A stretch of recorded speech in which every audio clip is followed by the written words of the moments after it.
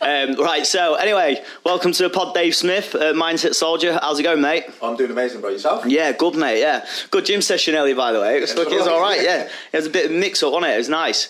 So, I want to talk about fucking loads of stuff, to be honest with you. Yeah. But for starters, I want to talk about your military career. Yeah. And, where did it start? When did you go in? What age did you go in? So, I joined the military. And what regiment? Joined the military at 19 years old on the 25th of January 2009 it was. Joined the Grenadier Guards, went through basic training, out of like 100 recruits came best soldier. I got the award for that. Nice. Which is fucking massive for me from the year before being fucking homeless and living on the streets to go in. You was homeless, living on the streets. To join the military. Did that, went straight to Afghan within about 2 minutes. Went as a Bazooki, fucking hell, Bazooki? I can't get my words out this morning. You was gassing, that's why, in the gym session. It was a good session going. As a casualty replacement in Afghan, so that was my first tour. Literally going within a year, my life literally just changed completely. And the military gave me a massive, massive uplift in discipline, and stuff like that. Yeah, nice. So that's where you met Charlie then? Yeah. Yeah, so he's mates with Charlie Leonard. Yeah. And Max, that's... you went to Thailand recently, didn't you? Yeah. Fucking chilling. we won't talk about what you told me earlier. That wasn't me. I didn't Anyway, so how did you go to? You went to Afghan, Iraq. Or which one did you go to? I did 2 tours of Afghan. Yeah. One in 2009/10. That's a winter tour, and then 2012 we did our summer tour. Which is one of the most connect ones we went on. To be fair, What was your job role? So, joined the military. When I passed out, became a guardsman. Yeah. Did my corporal's course after my second tour and physical training instructor. Then went on to my second tour as a section commander or 2IC. Yeah. Yeah. Yeah. Cool. So when you was out there.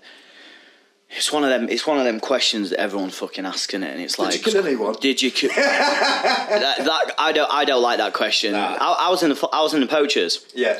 I left in 2013. I went in the same around like 2009, 2010ish. I can't remember. But I didn't have a great thing. I didn't go on tour. I didn't do out crazy. I went to Kenya. Yeah. I did ops ready for tour, but when I left, then they went like a year after. Do you know what I mean? Not really crazy going on when I left. But so you get a lot of people talking shit about what they've done in the forces, aren't you? You know, you get a lot of people lying about the mates dying, people like them killing people, fucking, it's gross, isn't it? But did you go? I've seen something about you. One of your videos, I saw something about you going through a certain thing where you seen one of your mates die or something like that. Is that true?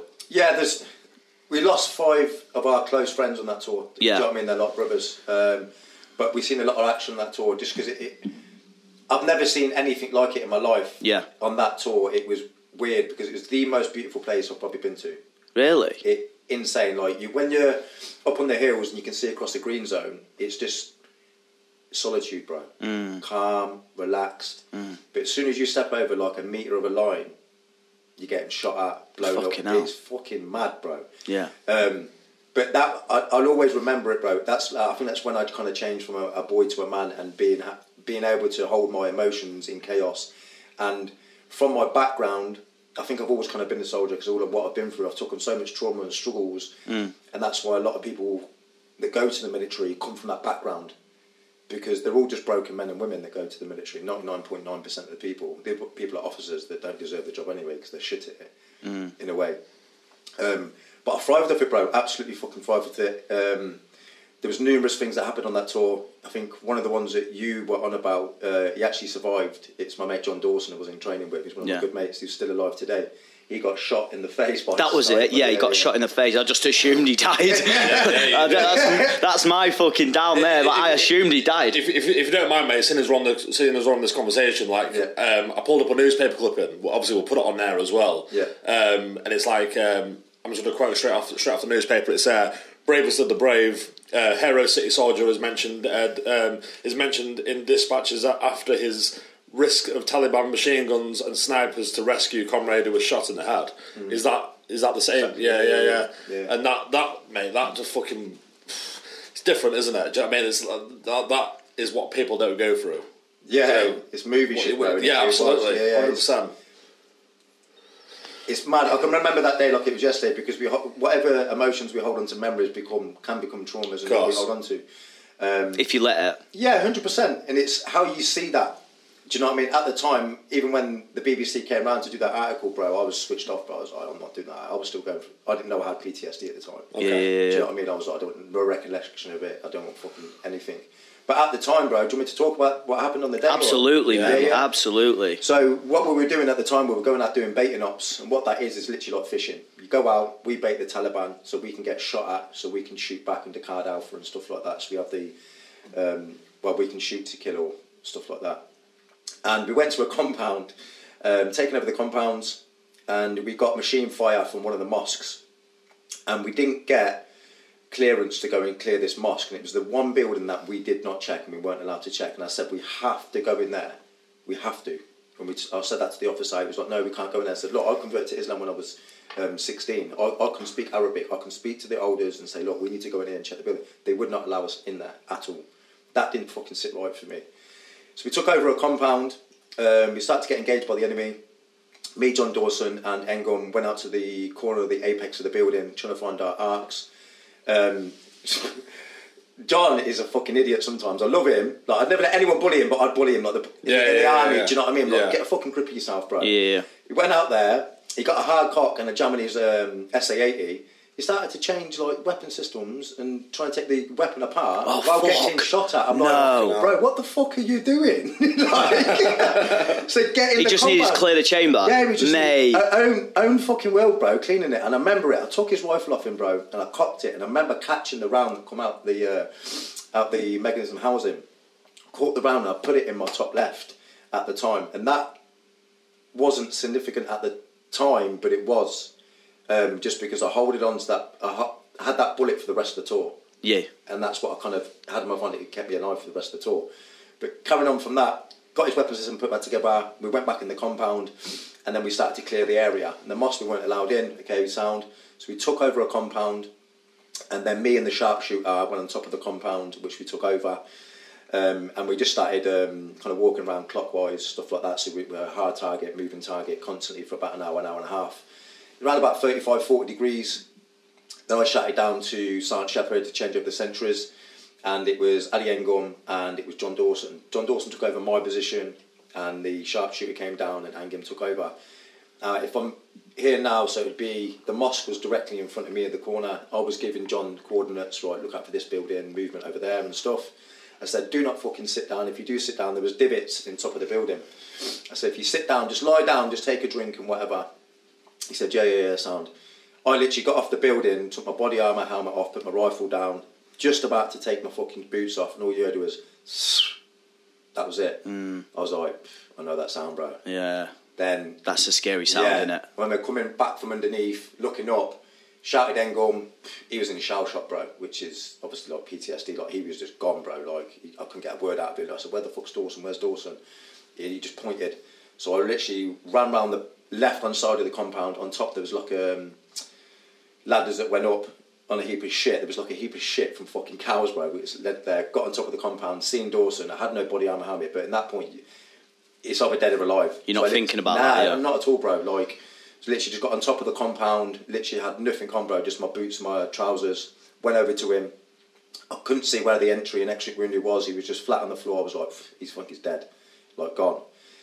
Picked up the GPMG, picked that up, fucking cocked it, hard cock, jammed, tried to shoot, hard cock, jammed, fucked it off the building. I was like, I'm going to end up fucking dying. Got down, grabbed the SA-80 from Dawson, so I grabbed his weapon system, cocked that was fucking jammed. I was like, bro, mate. Wow.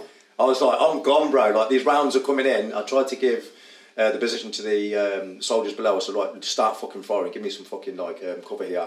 They started firing and got on top of Dawson. Started to check where the bleeding was coming from, checked everything. I checked his fucking cock, balls, arse, legs, anywhere I can to see if there was any exit. Because when, like, you know, if you get shot, sometimes if you can't find the entry and exit wound, you're going to be bleeding from the orifice, like your ears, nose and mouth and stuff. picked him up a little bit, tilted his head, and I could just see where the round hit him. So I tilted it, and the blood came out, and he got shot. So obviously he was sat there, and he's turned and probably looked at Engum, and the sniper shot him straight through the bottom of his chin there, and it came out the top of his head. Fucking I know. Yeah. It's a running joke, mate, because I always say to my mate, if that was me, he had a fat head, bro. if that was me, I'd have been killed straight away. Because you've got a fat head, bro. That's crazy, fucking whatever. Wow. So I started to give him first aid.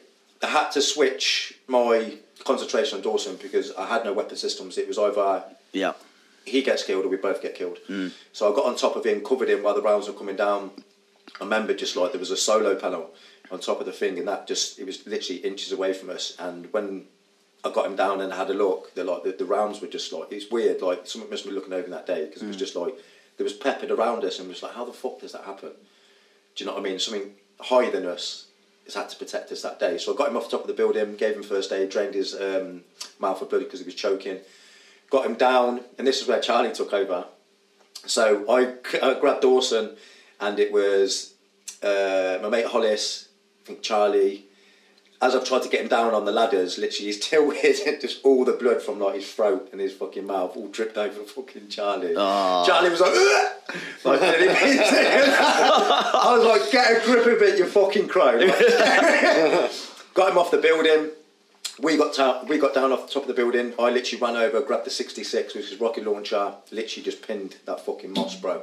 Bam, straight in the corner, and it stopped the firefight at the time. Then all of our kind of attention went to Dawson. We called in the heli, came over. The Merc was there within about 10-15 minutes, bro. What they did that day was fucking amazing. I could hear it, the heli, but it's like, where the fuck is it, bro? Next minute, it's a handbrake turn in the middle of the air, bro. Bam, straight down. Really? Yeah, mate. Like their manoeuvres, bro. Just they saved his life that day. Yeah. I got him top of the building, but if they didn't react, that's why they're so amazing. Yeah. And Dawson, I thought he was dead. Went over to him and he started to come round, started to speak to us, and just had a general conversation. He thought, like, he didn't know what happened. He weren't really conscious. Did he know he was shot? No, he didn't know he was shot. He was like, what's happened? And I said, mate, he just fell off the top of the building, bro. Like, he turned his head and his eye was hanging out. And he's turned around trying to feel. I'm trying to get his hand away because he's had his gloves on and that. And he put his finger straight in like his forehead, bro. I was like, he did. Yeah. What? He's like playing with it. What? Yeah, because he's like, oh, it feels in. His finger just went in, bro. I was like, fucking hell. That makes me feel like fuck. I was like, let me lick it. But I was like, bro, like, did ya? Nah, did I? But yeah, that's good, man. Is it on? But you can see there, like obviously his head there. Like, he's obviously got one eye missing and stuff like that now. Yeah, it is, yeah. Fucking hell. Wow.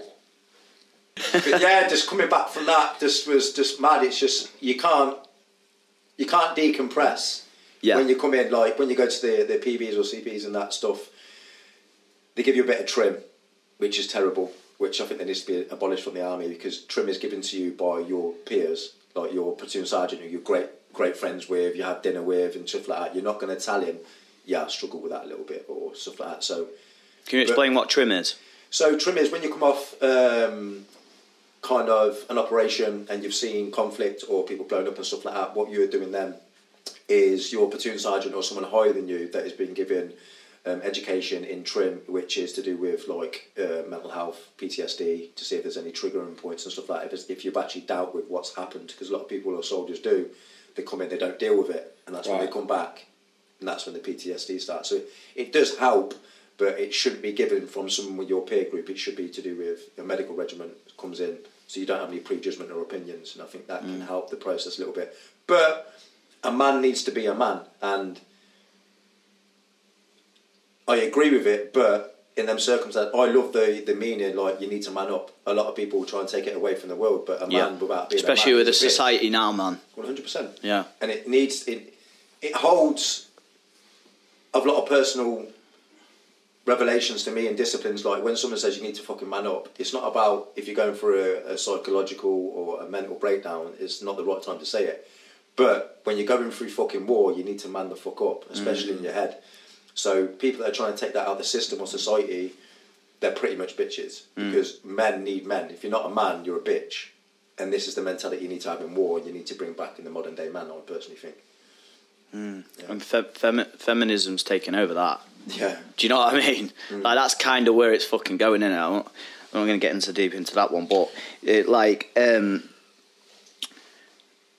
what made you start? Obviously, you went through PTSD. Yeah. Right. So, in fact, fuck that off. How did you become homeless? Well, before the military.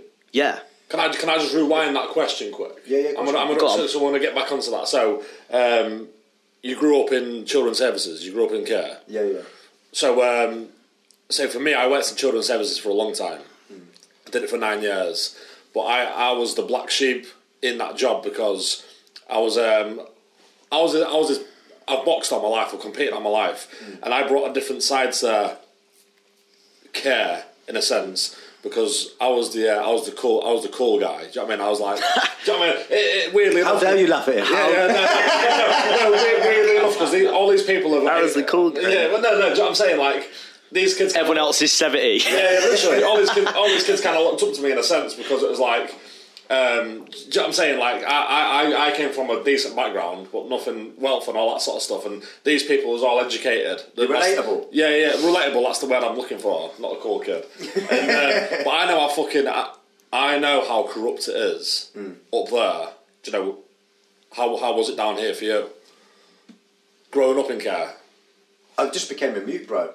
I didn't have a childhood. People say they had a childhood. Childhood doesn't mean going from 0 to 12. That's just an age bracket. Of course. Childhood is being secured in a loving home environment, having a father figure there to tell you that you're... But to set the disciplines and tones in your family, the mother's there for emotional support from different avenues and stuff. Like they say, like obviously, you show me the boy for 7 years, I'll show you the man. Because kids absorb, they don't learn in that kind of way.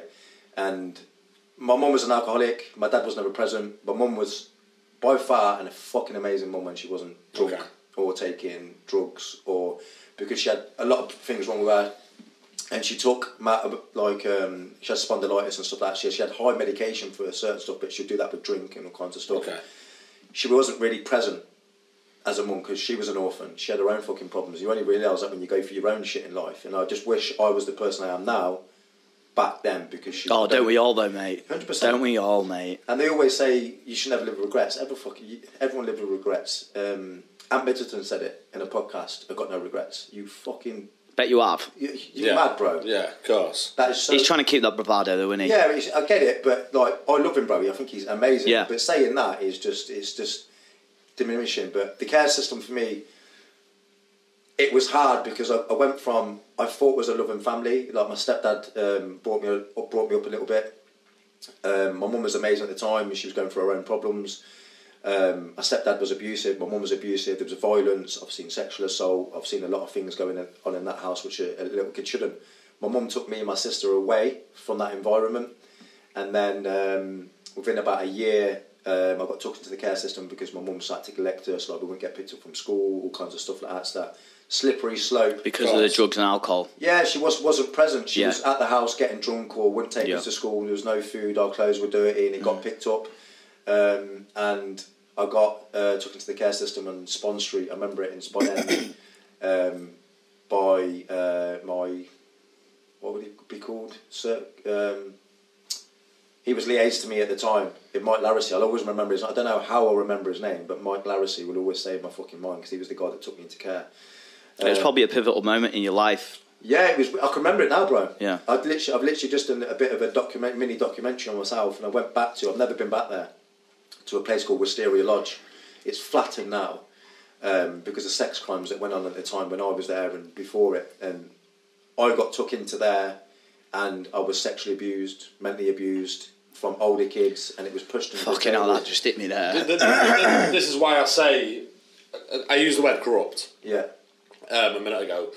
The staff that I worked with were unbelievable. Yeah. 90% of them unbelievable. 10% of them fuck as well as doing the job, to be fair, mate. Because you have to be some kind of special person to do that job.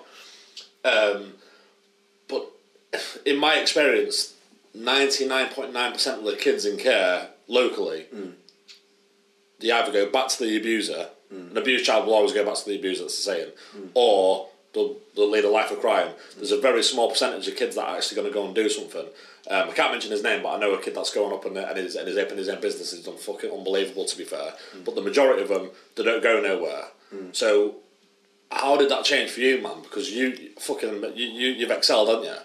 Because it's like Do you think the military?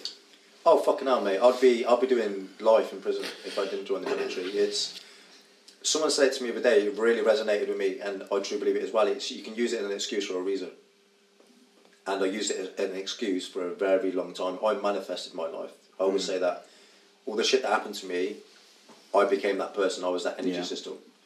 I was sexually abused. I was homeless. I believed it, so it came true in a way.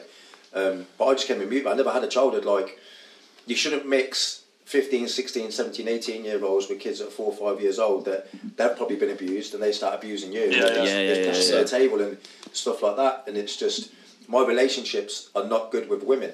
I don't have good relationship with women because every woman in my life has always let me down. My mum, yes, she was an amazing mum, but she let me down on so many different levels emotionally. I was took out of the care system within about a couple of years to go and live with my sister. My sister couldn't deal with me, so I had to be put back into care. So it was constant back and forth with women constantly letting me down. Like, I love my sister, she's amazing, but you can't expect her to take me on, and I get that now, but I still hold a little bit of resentment for me. And going through the care system was just horrific, mate. It's just constant abuse. Not even that, from even going to like family evenings at school and stuff, and even I had parents say shit to me. Oh, your mum doesn't even like you. I remember like fuck off, mate. Yeah, but I remember. So there was a guy called Matthew Early at my primary school. His mum, because I was quite violent at school because I don't like being touched. Anyone touched me, bro, I'm game. I was 6, 7, 8 years old. I broke my head teacher's leg, threw down a fucking thing. Because anyone that touches me, it's just fight or flight.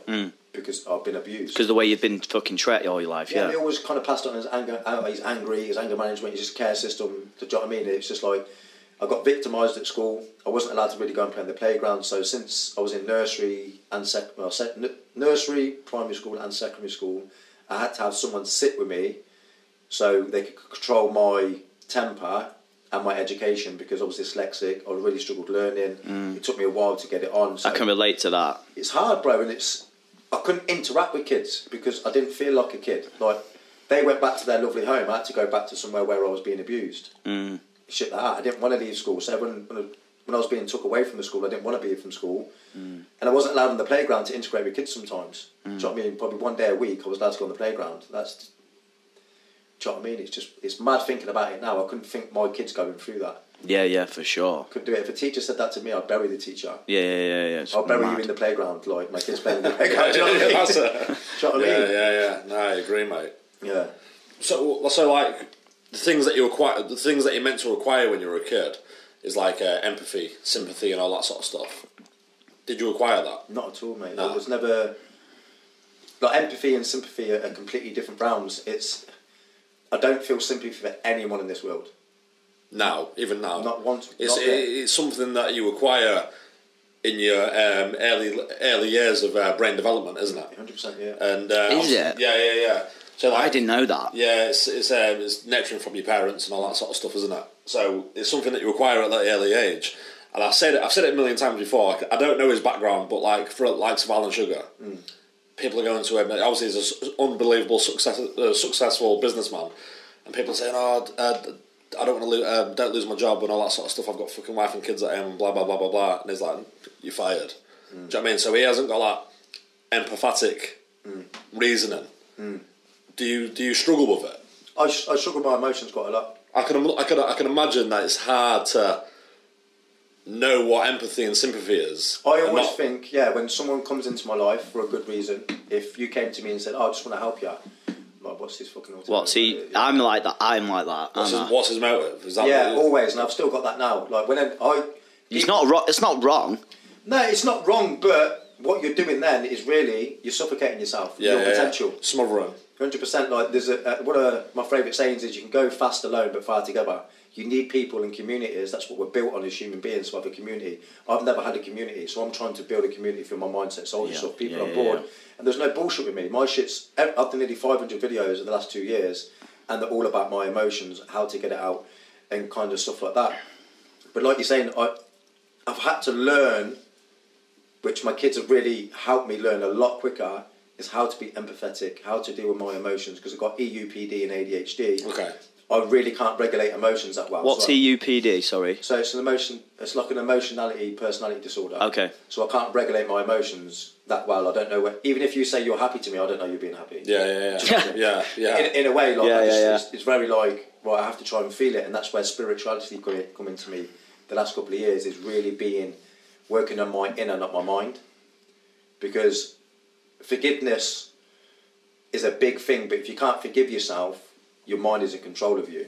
If you can forgive yourself, your being is in control of you. You're in control of yourself, and that's a big thing I try and speak to my clients about as well. I've gone off tangent now. What did you say? No. So it was obviously that Dan mentioned about the homelessness, and I wanted to, instead of going from that rewinding again, I wanted to go from that to get to where you got homeless. But my question was, do you struggle being sympathetic? Especially with what you do with the Mindset Soldier as well. Because I'm guessing people, well, I know people come to you and say, listen, I'm in a rough place and blah, blah, blah, blah, blah, whatever. Is it hard for you to not understand? Resonate, yeah. Resonate is the word. I can resonate, but there's no bullshit or excuses with my coaching. Straight down the pipe. Straight down the pipe. People have messaged me. I camping you, Joshua and Francine Garner. Fucking. But it has to be, because that's my direct as a coach. If you can't take my first sentence and be like, you can't say that. I've had it before. I'll show you this. Oh, mate, the feelings. You can't be coached you can't be coached by me. 'Cause I do have empathy. I can have empathy where you're coming from, but you're using it as an excuse, not a reason. So if you're coming onto my coaching, I will say some shit that will bring up some shit. If you can't deal with it right there and you think I'm triggering you in a certain way, you need to have a reflection on yourself, right, I need to kind of move on from this or try and help it. But I get it, I really couldn't give a shit, mate. I'm here to help people. I'm not here to fucking smother you in cotton wool. That's not the world. I'm here to help you get past and be resilient and have a disciplined mindset. So what you're saying is, right, the way I'm seeing it anyway, tell me if I'm wrong, you tell me fuck off if you want, but the way I'm seeing it is that you're straight down the pipe, like Jack just said, you're straight down the pipe, you get to the problem rather than beating around the bush, zigzagging, trying to make someone feel good to suit their, because they want the attention for it and they want X, Y and Z. So instead of you're going, oh no, you should feel this, you're going, bam, straight down the pipe, and you're going, well, here's the problem, deal with that, rather than fucking making loads of excuses of why you should and shouldn't do stuff. Do you know what I mean? Is that right? Yeah, people focus on the feelings too much. Feelings are fake. Like, how you need to kind of, this is my perception of it, and I couldn't really care how people, because it's got me through some of the darkest days, is how you present yourself as a man is so important, and how you deal with your feelings are very important. But with coaching, it can be quite hard because people think you need to be nice. I'm not that nice. Like, people who know me, I am nice, but I'm straight to the point, because I think I'm ADHD. I'm very black and white. I can't do stupid conversations, and people get pissed off me when they're trying to speak about random shit. Within 30 seconds, I'm like, mate, shut the fuck up. Like, what? I don't know what I'm getting out of this conversation. Yeah. Like, please shut up. Like, you can't. If you're not gaining from it, you're not asked. Yeah. I have to have someone that has to educate me. You have to learn from someone in conversations, or I just can't deal with it. Yeah. And this is what I give to my clients. It's very straight to the point. Bam, bam, bam. You need to do this. Fuck off your feelings. They're not important, because your feelings are just emotions and getting in the way. Yeah, exactly. Once you distract yourself from the feelings, then who are you? Never make a judgment or an action on a negative feeling. And that's what I say to my clients. If you're doing that, you're having that vicious circle. Yeah. It's like going shopping when you're hungry.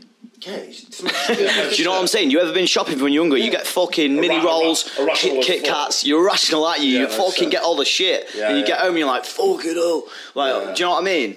It's absolutely bang on, mate. So, like, you did the right thing, to be fair. Like, I actually forgot about that. Do you know, the children's services stuff? But I'm glad because you did that. That's why you kept hold of it. But I want to talk about the homeless stuff. Like, what led up to that point of you becoming homeless? How did you end up doing that? How did you end up becoming that? Sorry. Decisions, I think, mate. It's not just decisions from. It's not just decisions from myself. It's the universe or God. Do you know what I mean? He's made me into the person I am today. Him or the universe. Obviously, the universe is energy. Is the only thing that's been created and can't be destroyed, and that's what I think God is. It's just weird how life can go sometimes. So, if I just step back a little bit and the amount of like foster carers I was in, temporary accommodation, foster homes, rehoming, it was not nearly. I think it was like 15, 16 homes I was in over. Do you know what I mean? It's nearly one a year. That's a lot, innit? And that's why I've always been homeless, even though I had a house to live in. Yeah. Oh, I know that feeling, bro. It's You don't horrible. feel like you're at home. Yeah, I've always lived in a bag. I still do it now. Like, my ex has just moved out at the minute, which is a big transition in my life because now I'm not getting to see my kids every day. So I'm in my house by myself. I still live in my room in a plastic bag. I've still got that concept. Do you know what I had? And it's going through that, and it's trying to get a relationship back with my mum when I was like 15. She hid her negative habits quite well with her drinking. She'd hide around and stuff like that. Got in contact with her again, and she became quite abusive, neglective, which is not her own doing. She just did deal from her trauma from her childhood. And I didn't speak to her for about 6 months. I actually converted to Islam when I was 16. Yeah. That was a big transition for me because it gave me a community, gave me a family. I've never had so much love and appreciation from a community than I did from the Muslim community. From doing that, they would just ring me up, not wanting anything, and that was weird for me. And Big switch up, that, innit, for you? mad, bro. Like, I just thought, like, what's the big plan here, kind of thing. And I went to go and speak to one of the mullahs, Dawood, his name was, which is my name, Dawood as well, which is David in Arabic. Ah, okay. I went to go and speak to him because one of the mullahs there, he wanted me to speak to him. He's another white brother. He was just like, how did your family think about you convert to Islam and stuff like that? I said, look, I grew up in the care system. I said, I live with my stepdad at the minute. He's took me out for a little bit to sort of find a house in. So I don't speak to my mum. She only lives around the corner. He said, like, you really need to go and speak to your mum. I just feel like there's something uneven in the universe or something like that God, you need to go and speak to her. And literally 2 days later, she dropped dead. Your mum did? Yeah. It just fucking was just like... From what, if you don't mind me asking? A heart attack. Right. And she had problems before that. But it was just a mad transition. I remember the knock on the door from the police officer. You know a police officer's knock. You do actually, don't you? That's dead weird. I've never thought about that before. Yeah. You actually know when a copper knocks at your door, like, fucking hell, it's police, don't you? Straight to the point, ba-bam, ba-bam. Like, for fuck's sake, what have I done? It's intentional. Yeah, you just know. And I remember watching Footballers' Wives, I think it was about 7:30, 8 o'clock at night. This is back in the day, Footballers' Wives, bro. And I was at the top of the stairs, I heard the door knock, I was like, fucking hell, what have I done? And he was just like, oh, does David Smith feel over here? And my stepdad said, yeah. He said, we've got some news about his mother, Maria. She passed away, and it just... You can't comprehend it, bro. At 16 years old, like, your mum's just died. The conversation went on the police officer, I just lump in my throat, energy just went, I couldn't believe it. My stepdad shouted up, he went, David. I said, I heard. So you heard it from the top of the stairs? Yeah. I heard it. It still gets me sick, so I'll never get over it. You won't ever heal from that, losing your mum. And I remember running from Holbrooks in Coventry all the way down to Paradise. It was the furthest ever fucking run, bro. Ran all the way there, did not stop. Trying to knock the door, look for the letterbox. I just couldn't comprehend it. You didn't believe it? No, I didn't believe it. And that's why it's so important to be present in your life. And even if you are going through hardship with your parents or your friends or your family, your kids, it's just be present, because don't hold on to that resentment. It's just you're holding on to anger. If you hold on to anger, the heavier it gets. And I wish I never holded on to that anger, which could have probably saved my mum. I don't know, because in her journal, she had a purple journal she'd written, and literally like 2 weeks before she died, which was 2-3 weeks before she died, because I was born on Valentine's Day, she written on there, I really, really miss my little boy. I'm feeling really heartbroken at the minute, and that just resonated. Like, she died by heart attack. Because that's how the universe works sometimes, you know what I mean? It was sent to me. It's hard because in Islam they say it's a test. And I couldn't comprehend it, bro. I really couldn't. And it's upsetting, isn't it? It's just, I'll never get over it, bro. My mum gives me light, bro. Every time I go to a grave of my sisters, they redirect me, bro. Yeah. Massive. That's 2 weeks. I went to go to my mum's grave for about 2 years. Went there to go and see my sister. And my mum, these numbers kept coming up, and that's why I've got them tattooed on my eyelids. I got them done after I went 333 and 666, and the 333 is my sister, and 66 is my mum. And they just completely redirected. I said, look, you need to give me guidance. I meditate there a little bit, and I said, look, you need to give me guidance, give me some clarity, what direction I need to go into. My life just crumbled within 2 weeks. You can see it as a negative or a positive. A lot of financially, emotionally, friendships fucking went this way, finances went that way. When was this? Last 2 weeks. Yep, okay. And it completely fucking just changed the direction of my life. Everything's been took away from me. You can see it as a negative or positive, but it's me now to try and rebuild in a way. And my sister's daughter, Caitlin, messaged me out of the blue. I hadn't heard from her yet. I haven't heard from her for about a year, so I was just like, Kate's sending me some messages here to like speak to Caitlin. And she deleted me off Facebook because I can't remember what reason. I think she just went to a little world. And she sent me a friend request. And in her bio, it literally says, Caitlin, free, free, free. But I already had this tattooed and it was resonating with my sister. My sister said, like, get free, free tattooed. It means something. But then Caitlin sent me a message and her bio says free, free, free. The universe works in fucking mad ways, bro. Yeah, it does, yeah. Do you know what I mean? That was just like mad. But mad, yeah. Mad. Mate, that got me a little bit, I'm not going to lie to you, mate. Fucking hell. I've been through a similar thing, to be honest with you, and fucking, my dad died, and he wrote in his journal, and I read it, fucking hell. Cripples you, innit?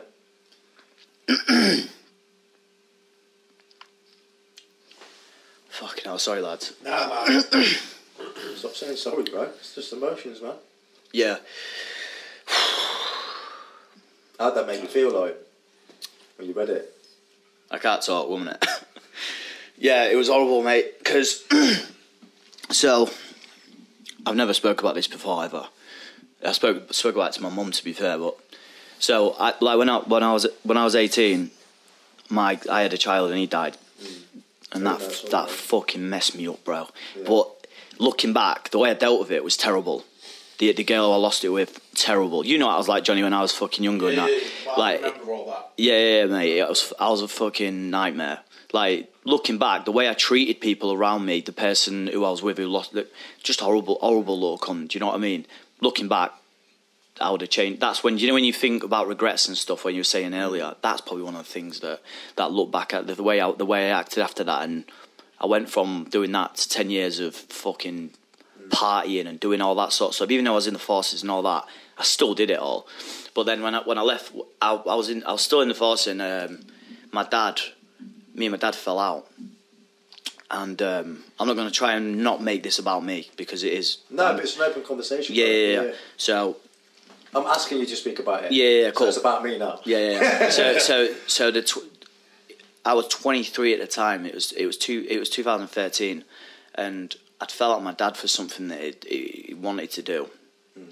So my brother, he had become mentally ill through drug-induced psychosis, and then my dad was going to try and move country, and I was fucking raging. Of course, yeah. And me and him fell out, and I didn't speak to him for a year, and I was based in Cyprus at this point. And then the next time I spoke to him was over Skype, and he told me he had cancer and he was going to die in 6 months. And then everything got squashed, you know what I mean? Forgot about the shit that he was thinking about doing. Anyway, he didn't end up moving away. Wouldn't that have been amazing though if you did it at the start? Do you know what I'm saying? If us as humans, at the start of that disagreement a year ago, you just dropped it. Yeah. Do you know what I mean? But this is also what I was saying about the regrets. Do you know what I'm saying? Exactly. It was my ego and everything else, right? And then obviously I moved back to the UK with the poachers and all that sort of stuff. And then he called me. He had cancer, and then I went. Not gonna lie to you, I went AWOL. Started doing things that I wouldn't normally do, and I was just going back and forth visiting my dad. And then he obviously passed away, and he left a journal, and I didn't read it for years, because all this shit was at his ex-missus. Fear, bro. Yeah. And I just didn't want to read it. I didn't have the guts to read it. Do you know what I mean? I still haven't finished it, but anyway, it was 2000. Fast forward 5 years, 6 years. I remembered that all his shit was at his girlfriend's at the time, and she was contacting me and stuff. So I went to get it all. And then, you haven't even heard this story, have you? No. And That says something. yeah, and I fucking picked up that journal, and he was a big Christian. He was a reverend. So throughout my life, I had my mum who was a Christian, dad who was a Christian. Dad didn't spend much time with us, twice a year. So I didn't really have a father in my life technically, but I did. When I saw him, he was good. Do you know what I mean? But he lived away with his wife and stuff. But when I read this, he was writing to God about, why am I going through... Because he did a lot of stuff when he was younger, and he was trying to repent. Do you know what I'm saying? And he was reading, and the way I read this, it was kind of... He was saying sorry, but he was saying... He was asking... He was like, why are you... If you are God... The way it's like he was rejecting his religion. Do you know what I mean? He was like, "Why am I dying at 50? Like, why am I dying at 50? Same age my mum died. Yeah. Why am I? This is why I'm talking about it. Like, why am I dying at 50 if I become a reverend? I've saved you for 30 years now to repent, or whatever it was, 15 years, 30 years, and you're still killing me, sort of thing. And when I read it, I didn't read it out loud, but I couldn't talk.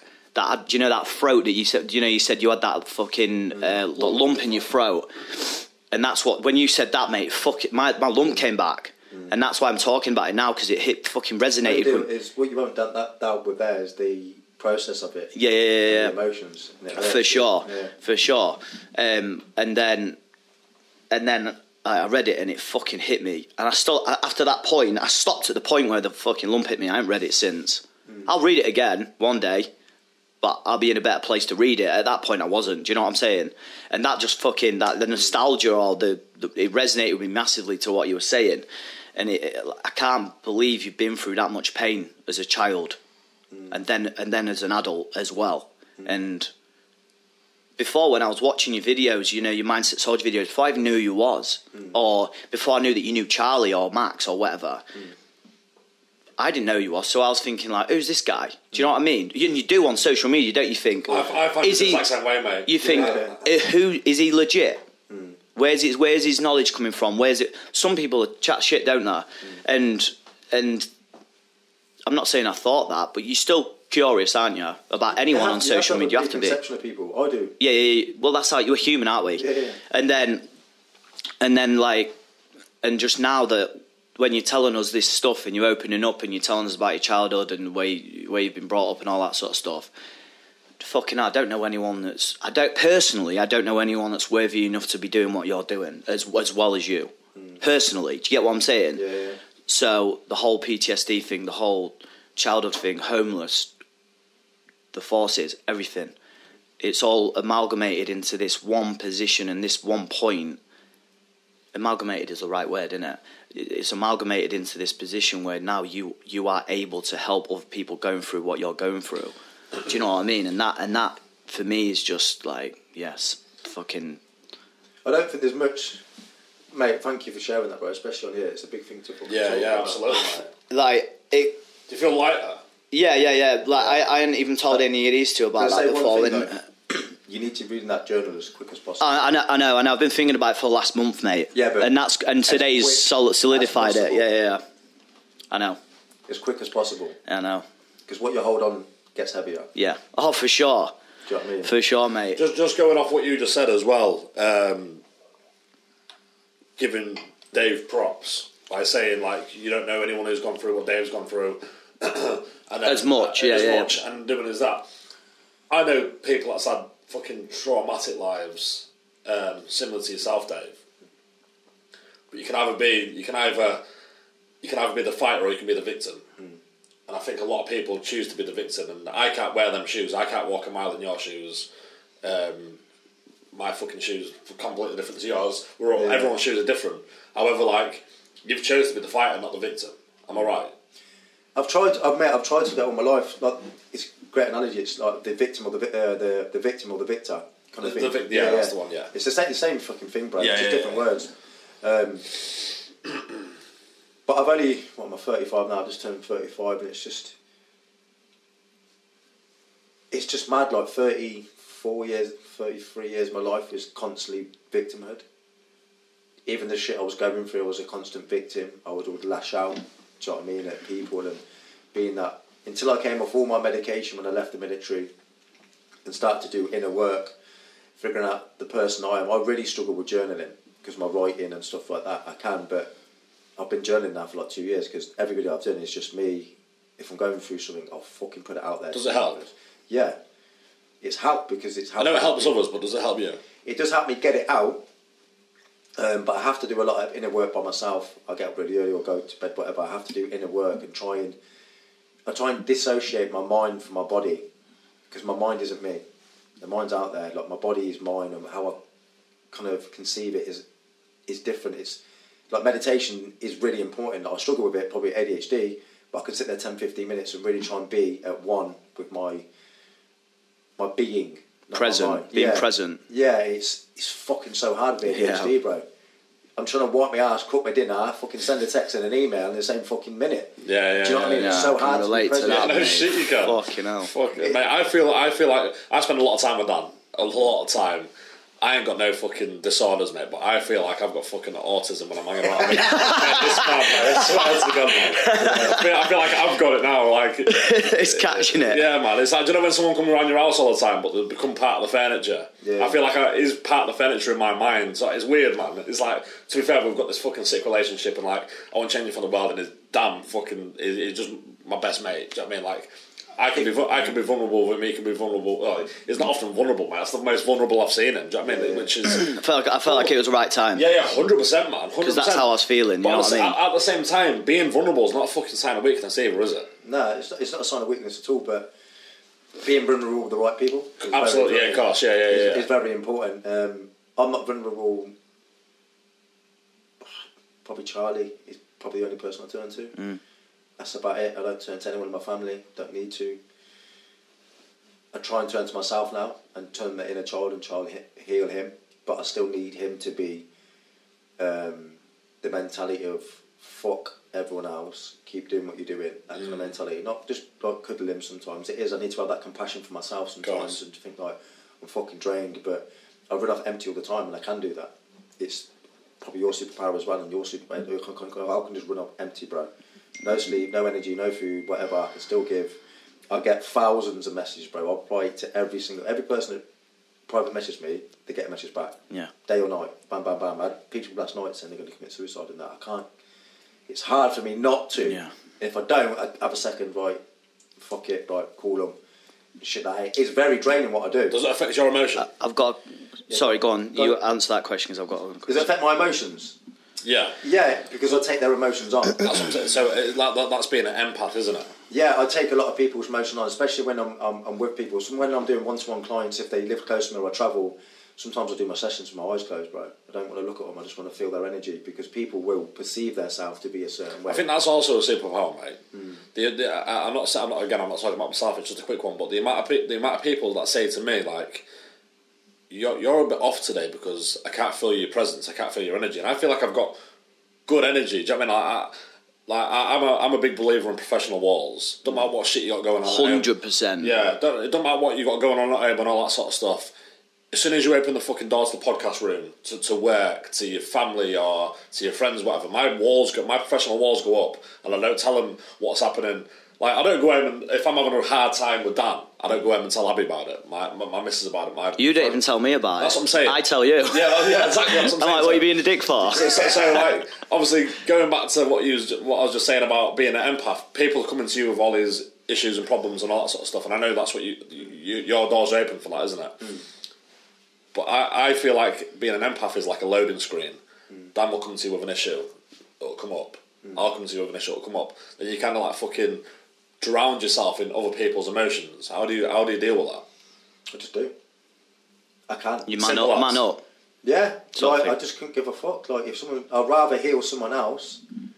Do you know what I mean? I know I'm going to leave this earth with a lot of scars that are still going to be left in me. Like, I can't do anything about that, but scars become stronger. And that's what I've kind of done with my mindset. I have no excuses. My boundaries are so fucking high. I've cut off friendships. I've cut off relationships the last year that if you do not serve me in a way where it's going to fucking elevate me, not just fucking, I don't care about financially. I'm on about emotionally, spiritually, and moving forward as a community. You ain't part of my group. Like, I haven't, like I said to you earlier, I haven't touched drugs or alcohol in 2 years. Well, I can associate myself with them people. Like, I've been on stag do's all over here, this and that. 20 guys on fucking ketamine around the fucking thing, 2-3 days in, not slept. I'm sat there with my water, chilling. And they're just like, oh, you're so high energy. Yeah, you're not, because you're substituting it. Yeah, absolutely. I am the environment. Like, people come to me to get an environment. And that's a strong thing as men we need to have. We need to be the environment. We need to be the catalyst. Whatever environment a man needs to go into, he needs to be the holding block of it. Don't care what you're going through. You can do that after. If you're around your family, you fucking stand up. You make sure you give them the emotions and the fucking availability for you. Then go and cry in your car. Come back. Do you listen to Jordan Peterson much? Yeah. So he's got this saying he uses all the time. It's when it comes to this, he uses be the strongest man at your dad's funeral. And that's kind of the same fucking thing. He's like, if you don't cry at your dad's funeral, I didn't know about Jordan Peterson when my dad was dying. I didn't cry at my dad's funeral, but I think about it every single day of my life. Do you get what I'm saying? But I don't cry about it, but he's there all the time. Do you know what I'm saying? So at that point, everyone's crying around, everyone's really upset, everyone's, you know what it's like at a funeral. And I stood up at the funeral and I talked about him, fucking cold, sound, and then after I went and did the same. Do you know what I mean? Then I cried a little bit, and then not a little bit, but do you know what I mean? It was just one of them things, like you're saying, like be the man around that point. People need to look at, in my opinion, people need to look at you as, if you are the man of the house or the man of the family or whatever, they need to look at you for support. You're like a structure for them. Do you know what I mean? And I think that's what people are now, because of the way you've become, everything you've been through and who you are as a person. This is what I'm seeing anyway. Could be wrong, but especially now that your videos have been going viral and all that. Now people are going. I bet you're inundated with messages and requests, and like you said about the suicide stuff. Now people are looking to you for that. So how does that make you feel that people are now looking to you for that? And because I get them, don't I? Like, if you've got a problem, I get it all the time. But I'm not even down your route, and I still get that all the time because I'm quite hard faced and like I'm straight to the point. I get people. Yeah, there's no bullshit. Yeah, I get people ringing me. People know that there's no flies on you either. Like I'm, to be fair, mate. Like I think it's all about growing up and how your childhood was and all that sort of stuff. But if someone comes to me with an issue, I'm trying to be as gentle as I can with them. You know what I'm saying? Like, whereas Dan and yourself is just like, boom, let's get straight down to fuck the nitty gritty, let's get straight down to the middle. Do you know what I'm saying? So yeah, so I know how it makes me. My point is, I know how it makes me feel when I've got 3 people ringing me with relationship problems. Then someone saying, "Oh, Dan, I'm fucking going to commit suicide. I'm this and that." And like one of my business partners, Dom, he's been there when I've answered the phone to someone. And I've gone, fucking hell. Anyway, yeah, I've talked to him for 20 minutes. And then half an hour later, someone else has called me about suicide, like on the same day. I can't imagine what it's going to be like for you. Do you get what I'm saying? So how does that make you feel? That's what I'm trying to get to. How does it make you feel? I'm not numb to it. Yeah. But I just know how to turn up. I think a lot of people, when they come to people with problems, and this, I do agree with therapy and counselling, but therapy and counselling is quicksand. You need to get out of it as quick as possible. In and out, bam, then do coaching. Because coaching is where you want to be, where you are, and where you want to be. Yeah. And that's why I perceive where I am now, where I can help people get from there to there. I give people a direct answer. I'm not like, oh, how this, yeah. This is what you need to do. Ain't that simple? That's what they say to me. Fucking is. They don't want it to be that simple. Yeah, exactly. Do you know what I mean? How do you hydrate yourself? Drink a glass of water. So simple, but you fucking don't do it. Yeah. It's the simple things in life that you structure yourself in your daily disciplines and every fucking day. No matter how I'm feeling, this is what a poverty mindset or a successful mindset, what you're going to do, a low energy or high energy mindset is this. Is when you going through your shit, you ask for help. That is a poverty mindset. But when you're doing well, do you ask for help? No. That's where it is. That's where the high leaders, the high successful people, when you're still at a high level, doing this shit properly, right, how can I get better? How can I do this? You don't wait until you're at a fucking breakdown, then ask for help, because you're always going to keep going back to that. Everyone that comes back to me, That's the reason you're there, because you don't allow it. It's like scooping water out of a mop bucket when it's raining, and it's just filling back up, mate. That's like, gonna stick with me. That what you just it's said. so true, that's bro. Gonna stick with me big time. It needs. That's what when it sticks with me. It's in my head every day. Like, why are you asking for help every time? NHS is shit. Oh, this is shit. That shit. Yeah, it is shit. Guess what? You're shit. You're the fucking problem, bro. There's a pattern. Yeah, you're the problem. So many people have come to me, and I'm just like, I'm doing this, and that. Can I just stop you there for a minute, mate? You're the fucking problem. You can't say that. Fucking did. Do you want to be coached by me or not? I can get you from there to there within fucking weeks. I know I can. But you have to give me the commitment. If you don't give me the commitment, guess what? Don't need you. You're not ready for coaching because you're still in that victim mindset. I can get you out of it. Don't you think people... I can't think of the word now. It's just ran off. There's a word for it where people like... they hold on to the depression and they feel like that negative emotion. They become their trauma. Yeah, and they keep it. Like, rather than trying to fix it and get rid, like they're like, I'm going to hold on to this for a bit, and they like sitting in the room, like being depressed and eating takeaways every night and playing on fucking video games, and they don't like going out and fixing the problems. They get comfortable. They get comfortable, and it's like, what would you say to someone that's going through that and they can't, you know, you're saying, right, if you can't work with me, fuck off, sort of thing. Yeah. Have you thought about a plan for the people that need you that aren't gonna? They're not for me though, bro. They're not for you. Is that you just don't work with them? It's a waste of my energy. Complete waste. Makes total sense. Yeah, if someone comes to me and my direct approach for my coaching calls, they get 15 minutes free to come on an onboarding coaching call for my calendar link. They book onto it and they're like, this and that. What's your problems? Bam, bam, bam. Right, this is what we need to do. Bam, bam, bam. You're not for me. Yeah. You've come to me for a reason because I'm straight to the point. I've never done one fake video. Never done one of his shit. I don't fucking play with algorithms. I just do my shit. I don't care if it gets 100 views or a fucking million views. Don't care. I just say what's true and it comes out. Do you know what I mean? I've had people fucking all across the globe message me, mate. Yeah. Celebrities. I'm just like, what the fuck? Well, you've been doing it for that long without Consistency, a return. Yeah. Like delayed gratification is what what you've done, isn't it? Like you've been posting and posting and posting, and then I know you don't do things for the algorithm, but the algorithm hit you on that video. You are the algorithm. Exactly. That's what I was getting to next. It's like you are the algorithm because you create your echo chamber, and then now people are fucking seeing it from all over. Firstly, there was only a couple hundred people see it, and then a couple of thousand, and then that stayed for a while, didn't it? And then bam, now everyone's seeing it. Do you know what I mean? Well, when I say everyone, you know what I mean? If people have seen it, they've seen it. Like, but in my opinion, it's just like going through. That going back to the question that I asked you, with the people that stick to that negative emotion, like they don't want to get out of it. It kills you. My dad, he passed away when I was... Self-deprecating, isn't it? Yeah, he passed away when I was 19. I didn't know my dad. And when I was going through military training... 5 minutes left. Don't worry about it, just carry on. All right, Sam. Yeah. Going through military training, 19... Never heard of my dad since I was like 4 years old. He just fucked off to London, had another kid. I didn't know he had another kid until I found out he died, and I found out I've got a stepsister. Is it a stepsister? Half sister. Half sister, yeah. And going through training, I think it was about 2 months before I was supposed to pass out. Rang up. I remember I was in the barracks at the time next to my bed space. Rang me. He was like, "Your dad's died," and I thought it was my stepdad because I've always called him my dad because he's been in and out of my life. He's never been fully into it, but he's an amazing man. Like, he's been in and out of my life. I didn't see him from 4 years old till I was 12. Like, you're not my father figure, but you've been there. Like, you're a man. I get it.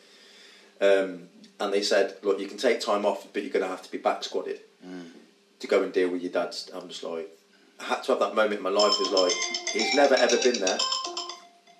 Sorry, I set an alarm for you. That's right, bro. He's never been there for me in my life, so why should I be for him there when he's... Do you know what I mean? Yeah, no, yeah, for sure. So I had to make that decision. So I was like, no, I'm carrying on with this. I need to fucking this is a plan A. I've got no plan B. If I don't pass this military training, I'm living on the streets again. Into them bridges, on people's fucking sofas, halfway houses. I've got nowhere to go. Passed training. Luckily, I fucking did, and I passed with best recruit. Out of 100 people, I got the best soldier.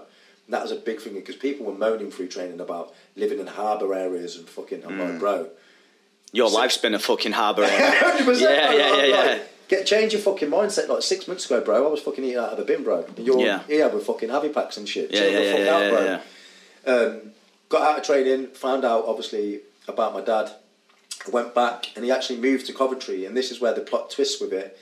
I used to play basketball a lot, like I used to fucking love it for fucking years. And there was a place in Coventry called Gloucester Street. I used to go and play basketball every fucking day. My fingers were like fucking... They were fucked from playing basketball all the time. Yeah. Calluses, everything, and they all split. But he actually wrote a journal and a letter. So he must have knew he was type 1 diabetic, and he died of a diabetic coma. That's suicide for me. Because he's not took his insulin, he's neglected himself, he's died. Do you know what I mean? He's fucked me off when I was a kid. Now he's fucked off his other daughter. But he actually wrote a letter to me, so he must have knew he was dying, and he literally said in it, I used to come and watch you play basketball every day. And he didn't. And never knew about it, Brian. Never knew about it. He was standing there while I was playing basketball each week, because he used to live across the road from the basketball court. Didn't even know. And he used to come and watch me play basketball. Did you even know what it looked like? I have a fucking clue until I seen a picture of him in his house when I went to go and collect his stuff. And then you recognised? Did you recognise? No, I didn't recognise him. No, just like he said, it's just a guilt. I never had the courage to come and do it. I was going to say, why do you think he didn't? Courage. Yeah, because he was insecure about something, wasn't he? He's not a man. Yeah. And I can openly say that to my dad. I said, I don't want anything to be like you. Like, I may look a little bit physically like you, but your emotions do not carry on to me. I'm not carrying your trauma over. It stops. And that's why I think I'm a good dad. My kids get me. Do you know what I mean? I'm not dealing with that shit. Like, that's you. Go to the grave, wherever you fucking go in. It's like, I love and appreciate him. Obviously, he gave me life, so he's there for a reason, but okay, if you should have one step, you could have a conversation. And that's what a lot of people don't get in life. It's the fear. Just do it, and you can deal with the consequences after, whether it's a positive or a negative. Either way, in that way, do you know it's what like I mean? 100 or nothing, isn't it? Yeah, it's just that. I think that gave me courage then. Was like, I can't be like this man, and that's what it set me into that tone for my military career. I was the soldier. I was a green soldier. My records were A-star, but when I was in camp, bro, I just couldn't deal with it. Flat pack my room, banging people out. Anyone saying anything to me, I just had that reaction constantly. Like, I had multiple convictions in the military from ABH, GBH. I was supposed to go to prison, but it was all anger, coming off tour, drinking, taking fucking drugs every day, waking up. From the PTSD, do you think? It's got to be, because there was some substance. I think ADHD plays in their part, because I was looking for some.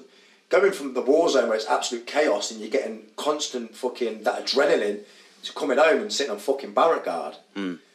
It's just not. So you just drink every day. I was doing it. Like, I was going out as a physical training instructor. I was going out doing CFTs, AFTs, this and that, coming back, taking cocaine, drinking. It's a part of mentality in the military that a lot of people don't talk about openly. Like, if you don't drink in the military, you're not really part of the military sometimes. But it is changing a little bit now.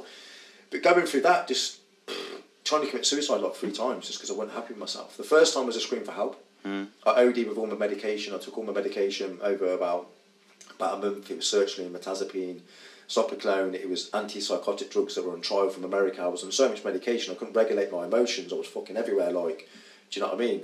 And then I just had enough of it. Planned it.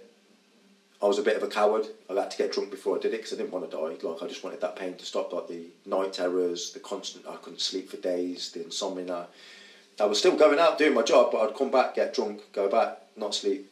Do you know what I mean? Because like that thing, you turn up as a man every day. Even when you're going through your shit, you still get your job done at the end of the day, which men need to have. And it's just, I had a complete breakdown. I remember waking up in, I think it was Basingstoke Hospital. My stomach pumped. My brother-in-law was there. He was a sergeant at the time, the Grenadier Guards. He's a company sergeant major now in 2 Para. He was like, do you know what you've done? I just fucking cried, bro. I was just like, I can't be arsed, this pain no more. He just fucking, I got sectioned. I was in the mental health hospital for a couple of months. Got a little bit better, started doing therapy. I wanted to ask about therapy. It helped, it did, but it went on for years. For 7-8 years I was in therapy, counselling, psychiatrists. It just, you're constantly reliving that trauma. You have to change over psychiatrists when they get like pushed out, or they have to go and help someone else, and you can't have him that day. So relationships are so important through therapy and counselling. Yeah, I was going to say that can't be like a positive thing for a. It's a trauma response for me. Yeah. Everyone else has been always took from my life for my kids, so I'm trying to open myself up again, and it's took away, and it's put in and took away. It's just that constant what's the word? It's reinforming me that no one's ever going to be there for you. Well, I was just about to say, because of your, going through care and you're going in 16 different homes and all that sort of stuff, then you go into therapy and they're doing the same fucking thing. It's like isn't nostalgia, negative emotion? It's a vicious circle. Yeah, and it's like bam, bam, fucking hell. Yeah, I can't imagine it was great, mate. Can't imagine it was a great thing to go through. But you try and turn up, and like the second time, I just had a complete breakdown, bro. I was supposed to be going Pathfinders in January, I think it was 2015, to go and do that, and that was my way out. Like Pathfinder, is that Recce? Recce for SAS. Yeah. I was on the course for that, and just had a bit of a breakdown, bro. Literally went up to the med centre, went on top of the car park, and was ready to jump. But the call before that, I tried to ring my psychiatrist. I said to him, look, I need help, I'm suicidal, I can't fucking be here no more. He's like, mate, it's 4:30, my phone's not on, you need to go and ring somewhere else. Fucking. Do you know what I mean? I get it. I do get it now, but I'm just like, bro, yeah. This is what's the difference between me and other people. It's he had no empathy. Yeah. If that was me, I'd be like, bro, where are you? I'll come and see you now. Where are you? I'm dropping it. Or, right, I'm going to get someone, call someone. He didn't even call like the barrack guard or shit like that. I just drove straight up to the med centre and was just like, fuck this. Cops had to kind of talk me down. Got help, got sectioned again. I was there for, I think, like 4 or 5 months in Basingstoke Mental Health Hospital. That place is fucking weird, bro. Where's that? That made me see insane. Basingstoke Mental Health Hospital.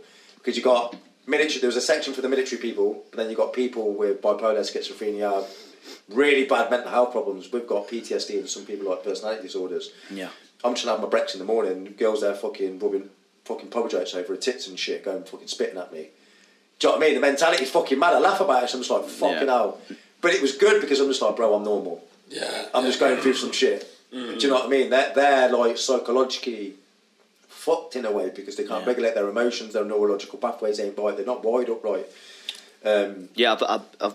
My brother's the same. It's just he's down that route. It's mad what it does to you. He's functional in society now, but he wasn't. Yeah, that's what I mean, yeah. So I understand that. But the drugs just comatose you. That's what they had. But for me, I was there for months. The drugs just literally comatose me. I wasn't the right person. It's just. But no one's. I had to. Then my psychiatrist at the time said, like, well, you need to do intense therapy. I was doing 2-3 sessions a week. He said, look, you need to call your family, tell them what's happening, or your friends. You need to be open. So I rang my stepdad and my family and that. And said, what's happened? Look, I tried to commit suicide again. I can't. I'm in here. This and that. I was there 4 months. No one come to see me, bro. Do you know what I mean? No, none of my family came up to see me. It's only an hour and a half drive. No one? No one, bro. Fucking no one. I was there day and night, taking medication. There was only one friend that came to see me all the time, Chris James, in the military. Still one of my best friends. It's just, again, I'm just reaffirming to me. The universe is like, bro, like, no one's coming to help you. When are you actually going to learn from these lessons? No one's going to be there for you constantly. And then my sister went downhill, Katie. She was a black sheep of the family, just like me. She was a mother to me. She was a sister. She was a brother. She was everything to me. She was an alcoholic. She went the same down the route. My mum doing drugs. There's a place in Coventry, Hillfields. It's a shit area, and it's if you're not selling drugs, you're taking drugs there. Same thing, got fucking Grimsby. Do you know what I mean? Yeah. And she just went that vicious circle, and she got took into A&E at the time. She had jaundice. Her whole body was just like yellow, like she was fucked. And the doctor said like they had to put her into an induced coma because her organs were failing her. Really? And they wouldn't allow me out of the psychiatric ward. I said, look, if you don't leave here, I will kill someone or you. Like, I was stone dead. Like, you need to let me on release. So I had to check in with the police every morning. I had to call her and say I'm here. They let me back home for the weekend. Went to go and see her. And I remember at the time, I don't know, it was a weird transition because the same thing you were saying with your dad's funeral, like you need to be a man in front of people, and that was the same thing with me. I said that mentality. My brother broke down. They were arguing random shit, and I just went, bro, shut the fuck up. Like, Kate is what we need to think about, not you and your fucking emotions. Stop being a bitch, or I'll put you in the fucking bed next to her. Like, it's about Katie, not you again. Shut the fuck up. Yeah. And she went away. Katie, she came out it was touch or go with her. They said, look, we've got to take her off the support they were giving at the time. He said, look, if she doesn't come out of the coma, whatever. And she came out of the coma, luckily, but she just went back into drugs, mate, and alcohol. We couldn't stop it. We couldn't be with her 24/7. But my family was only around her when she was doing bad, not when she needed it. Yeah. Every weekend I'd come back, be my sister. I'd drink around her, drink with her, so she could do it with someone responsible. Because she used to run to the shops in the morning, 5 o'clock, get some vodka and being away. That's where it's quite bad. If you can be around someone, I tried to help her certain ways to try and be around her as much as possible when I came back from the military. Then within a couple of months, she just went down it again. Went straight into fucking hospital. All the organs are absolutely fucking fucked and peppered, and they let over like all the toxins in your organs. Once they start filtering out, you're delusional.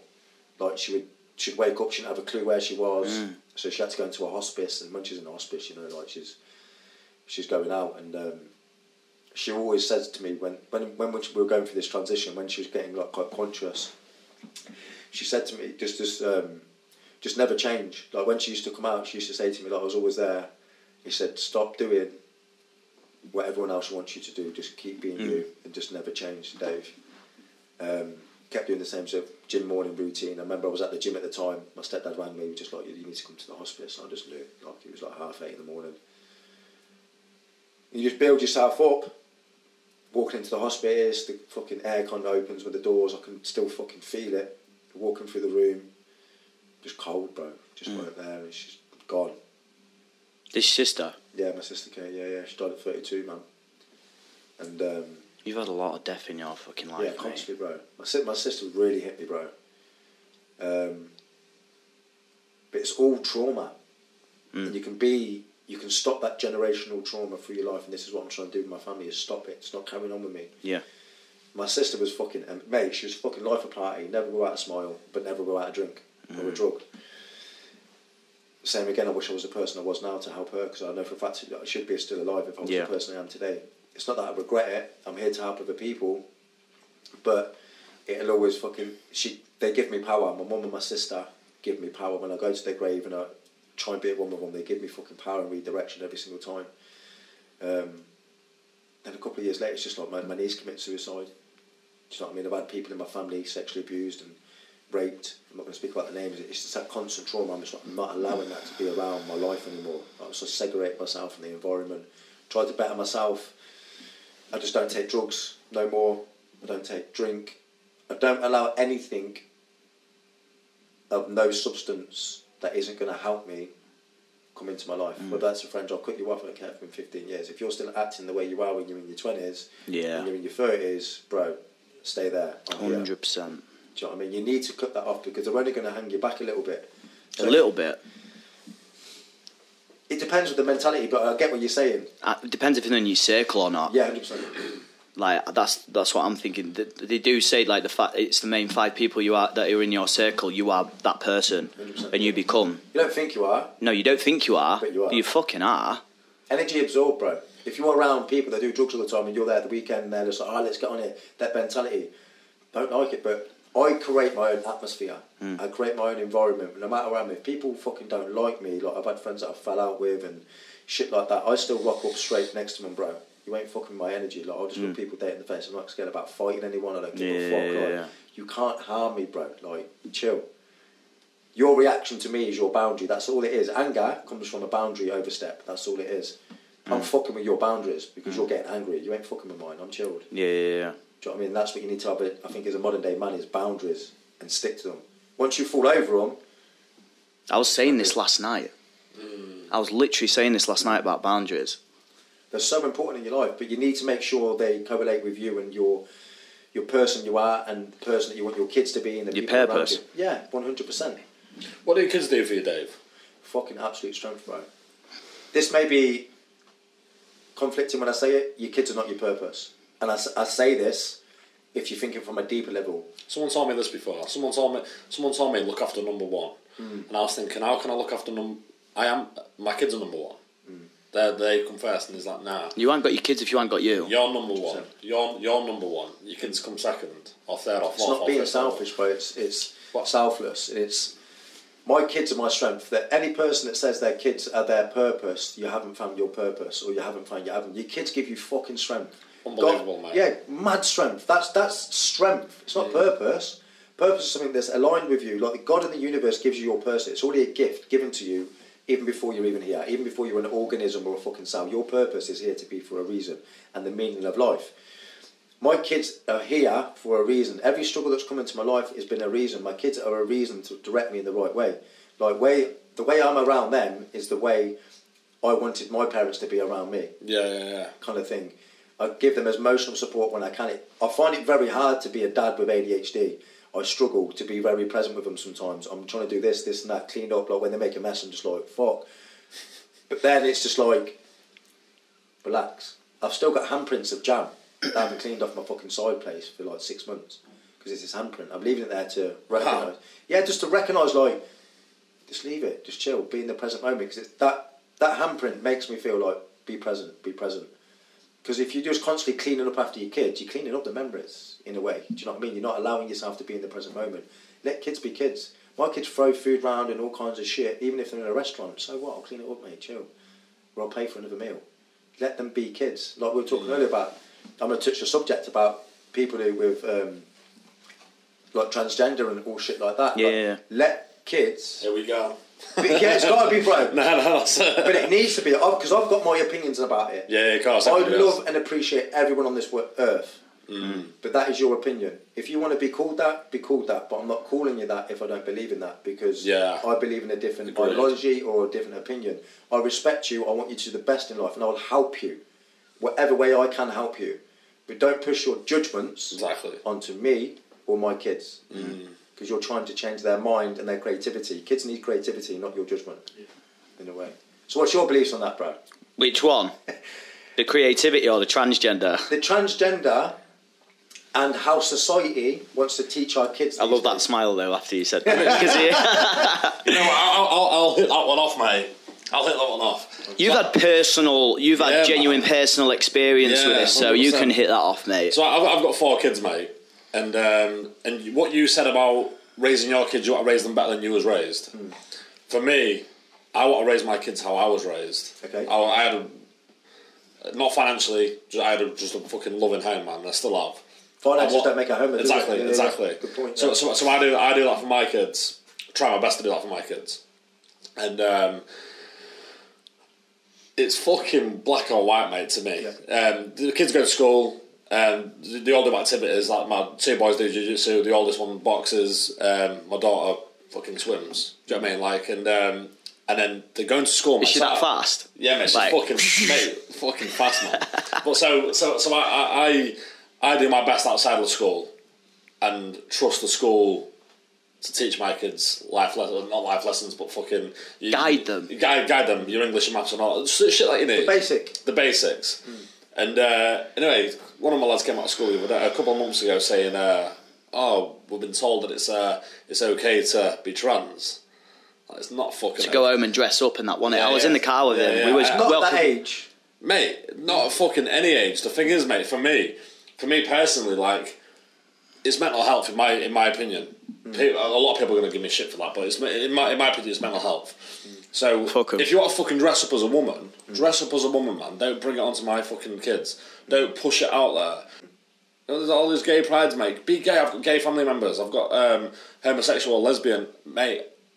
I don't. That's cool. It's just when it's pushed down your as long as you're happy. Yeah, man. It just wear a fucking dress. Johnny wears stilettos, man. Fucking continue wearing your stilettos. It does, man. It's a true story. But do you know what I mean? I don't care. But I don't want. If I leave this place now and there's a guy that I know is a guy dressed up as a woman, we'll pass each other and he'll go on with his day. I'll go on my day. I've got no fucking negative thought to this person. However, if my kids go to school one day and there's a 6'5" guy dressed in a fucking skirt and heels teaching my kids and telling them that what they're doing is normal. Now, this is going to be different. I'll probably be wearing an orange jumpsuit. No, but I agree with that in a certain aspect, as in kids absorb, they don't learn. They're impressionable. 100%. Their emotions, how you speak to your kids, how you act to your kids, what you show your kids, they will do. Like, let me just answer this for me. Sorry, mate. Yeah, no. So put a boy in a room, right? Put a young boy in a room, and there's fucking loads of girls dress up, fucking Cinderella and all that sort of stuff in one corner, and cars and fucking toys and action men in the other corner. Where's the boy going to go?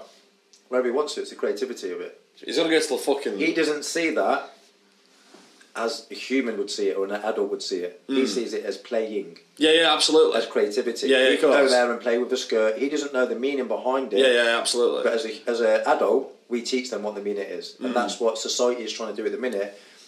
They're trying to integrate it into you shouldn't do it as a child. Absolutely not. I won't stand for it at my school. I don't care. Nah. It's not being around my kid. Yeah. When he's older, if he's got problems with his identity or his personality or mental health, we will deal with that.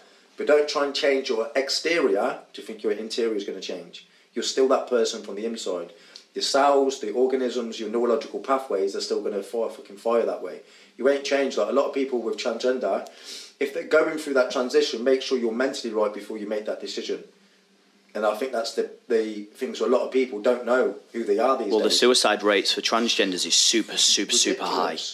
Ridiculous. And Jordan, I'll speak about Jordan Peterson again, but he said, and he's usually fucking bang on with his data, isn't he?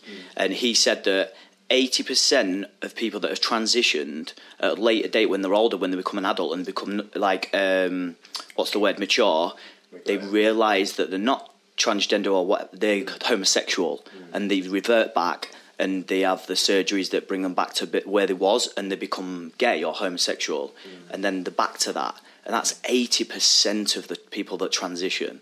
And that should speak volumes. Do you know what I mean? You shouldn't be so blasé. No. With it, for instance, if you're going for that transition, I respect it because it's a big thing to do. I respect it. But you should have some kind of mental health assessment, psychological analysis, what you've been through in your life as a trauma. Have you been through sexual abuse? What actually do you deem as sexual abuse and all kinds of stuff like that? Because it changes you as a person.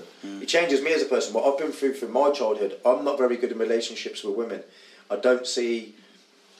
For a long time, I've seen women as an object, or they're taking something away from me. It's either sex or no relationship. And I still get that concept. I'm trying to learn and be a better man through it. Like, I fucked up a lot of my relationships. I hold my hands up to it. I've cheated and stuff like that. Not because I've wanted to cheat it, just because I self-sabotage quite a lot. When things are going good, I'll fuck it up. And I'm really trying to learn about myself. I'm not saying I'm the best man in the world, but I'm trying to be the best man for me and my kids. I don't care about the world. Yeah.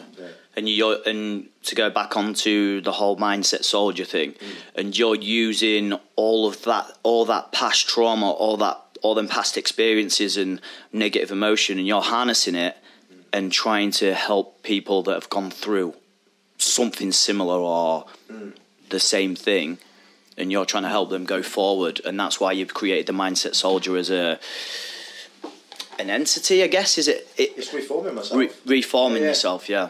And it's been a hard transition. It just clicked one day. I was doing... what made it click? I did a public speaking course because I lost my voice. Like, I was a section commander in the military. I could do fucking, do you know what I mean, presentations and off the battle and stuff like that. I just lost my voice when I left the military and did a course to do with public speaking to try and get it out. And I was forced to tell my story. I didn't want to, he kept calling me out, look, I know you need to tell your fucking story. And I told my story with tears in my eyes, and my emotions were fucking everywhere and shit like that. And after it, I think there was about 20, 30 people in the audience, and they just fucking all just crying. And he said to me after, he said, look, you need to tell your story. If you don't tell your story, there's a lot of people that are going to die because you're not being that person that's helping them. And that just stuck with me. And then after that... Why wouldn't you? Exactly. Because I don't want to be seen, but I'm not a victim. And that was it. Also, I said, I don't give a fuck about my story. No one cares about it. No one cares about it at all. Like, it's just me. It's a story you might resonate with a little bit, but I couldn't give a fuck. I don't try and let it set into my fucking body as much. And one of the first videos I did was about suicide on my TikTok, and I did it, and it just went fucking viral. And the amount of messages I would get in, and I couldn't stop then. And ever since then, it was just one video a day. It was locked in. Yeah, just locked in, bam, bam, telling my emotions, this and that, everything I was going through, speaking. I'd close my eyes, I don't try and come across as anything else. Sometimes I fuck my words up, I might not say the right words and the right things and stuff like that, but...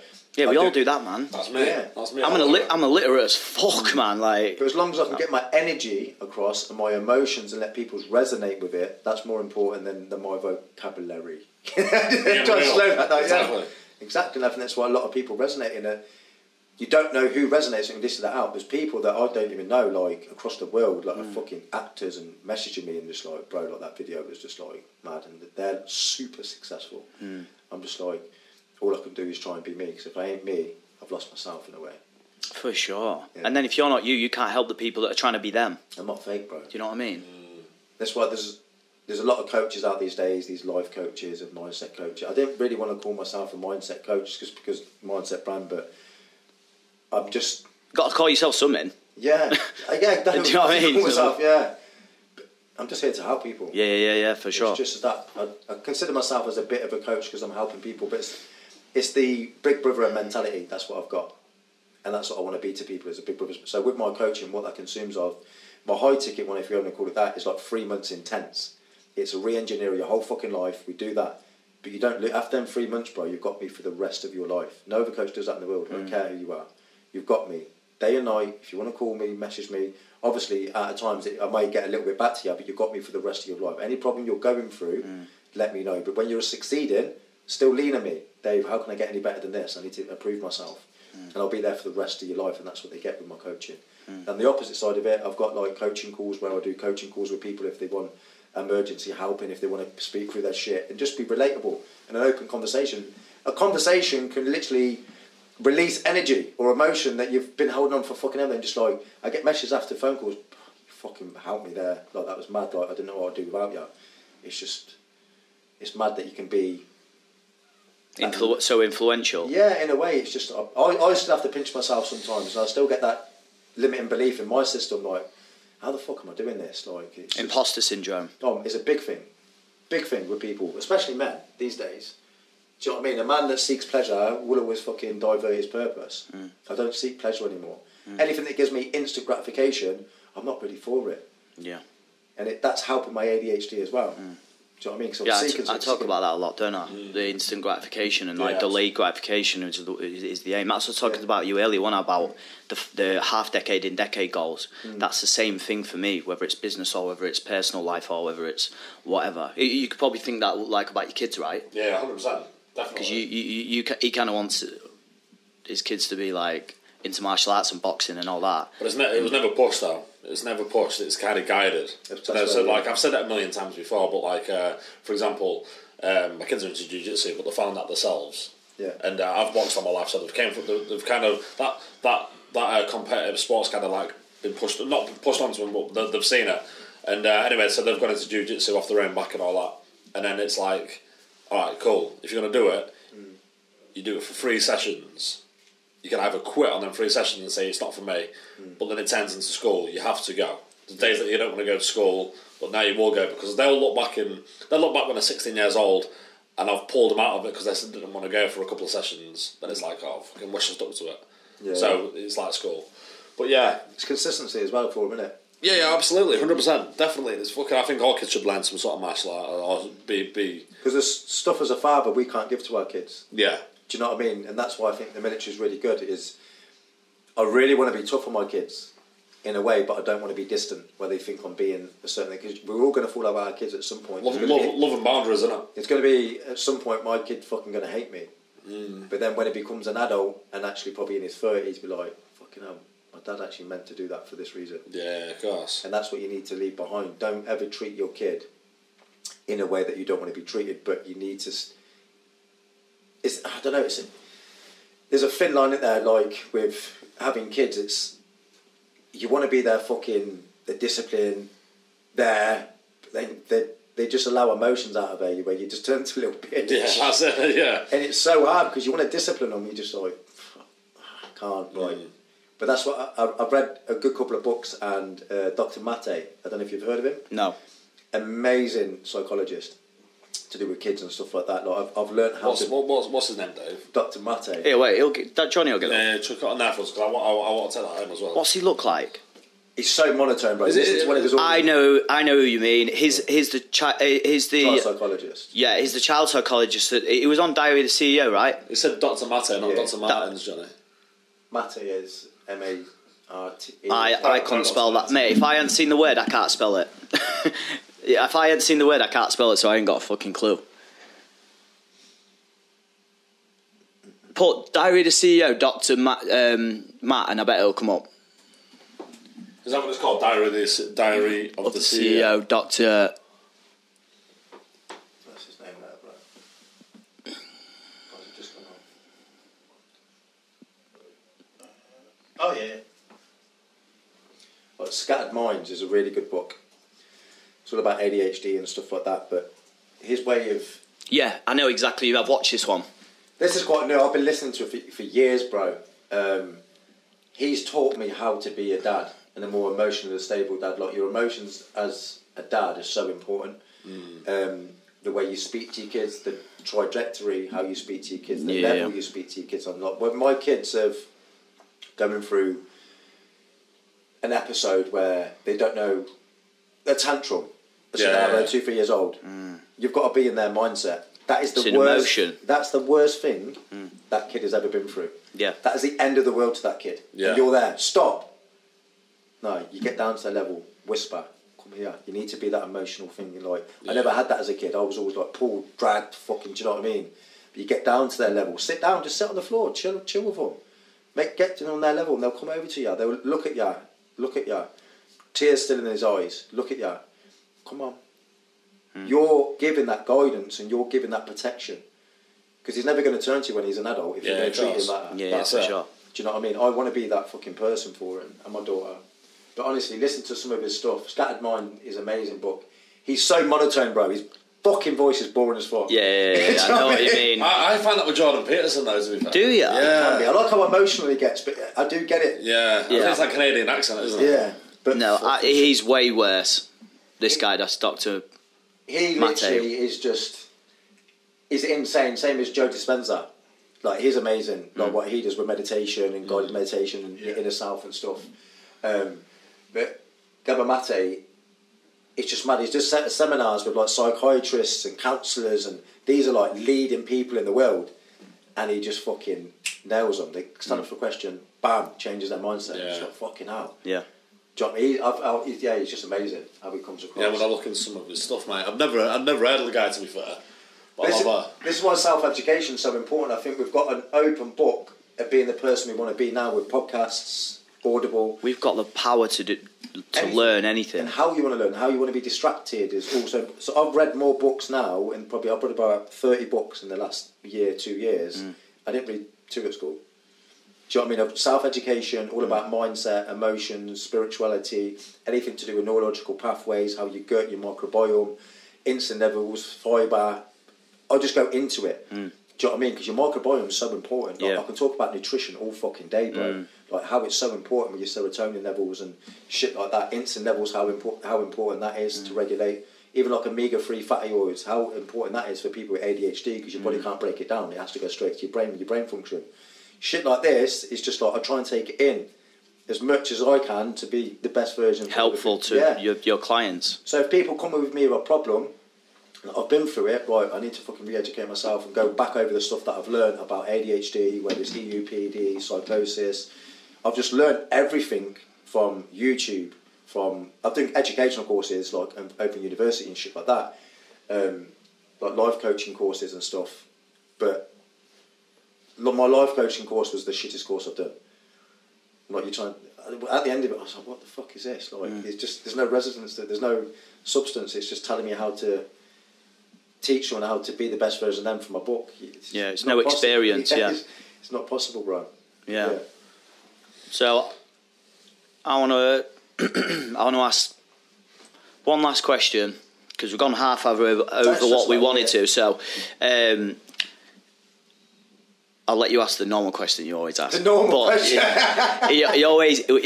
We do usually ask the same questions to every guest, don't we? And that's kind of like the way we finish. But I'm gonna change my question, and I'm gonna try and make it as real as you can. I'm gonna think about it. Yeah. When you say I'm gonna think about it. Yeah. So someone's gonna watch this who's going through something, who's going through some shit, but they don't want to talk to someone, or don't feel like they can talk to someone, and they're going through, whether they're going through past trauma, or if they've been sexually abused when they're children, or they want to commit suicide, or something along them lines. They're going through this incredible negative emotion, they don't know what to do with it. What would your advice be to that person? That's a big question. An easy answer would be just get through it, but that's not a good enough answer. It's too vague, isn't it? It's way too vague. and I need to elaborate on my answer a little bit. So it's mainly, it's setting up good, healthy discipline and habits. Cut everyone out your life. If you're going through this struggle, you need to get this through yourself. Cut everything out your life. Don't turn to anyone. Turn inwards. Turn what you need to reflect on and change your habits that you're doing on a daily basis to just positive habits. This may seem fucking simple. Get up, have gratitude. You're fucking breathing, have gratitude. You're eating, have gratitude. These little simple things in your head, what you're doing then is changing the neurological pathway in your brain and the cells. So what you're doing then is reaffirming to yourself you believe it. It may be tedious, you may be doing everything, I don't fucking believe it. But belief is just a fucking doubt. You need to reaffirm it every single day. Say it to yourself. I don't believe it some days, but I have to keep reaffirming it to myself. I'm powerful, I'm amazing, I can do anything in my life, because I never got that as a child. The trauma that you're going through right now can change if you change. If you do not change, you'll always stay the same. So just fucking change the person you are and just change. And it's easier said than done, but it's so fucking simple. Just change the person you are. A tree would always be a fucking tree. Yeah? A lion will always be a lion, whether it's in fucking Africa or a fucking zoo.